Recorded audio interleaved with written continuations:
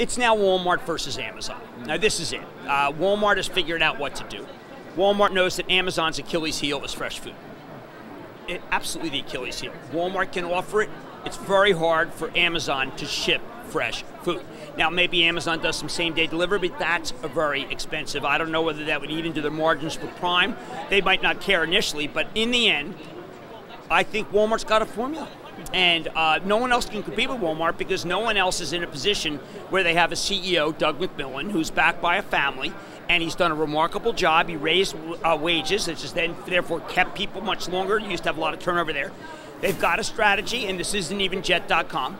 And I am thrilled to see that because what it says is a young man comes in and takes a situation that had been a wasting asset, and he's turning it around. Still early, but he's doing it.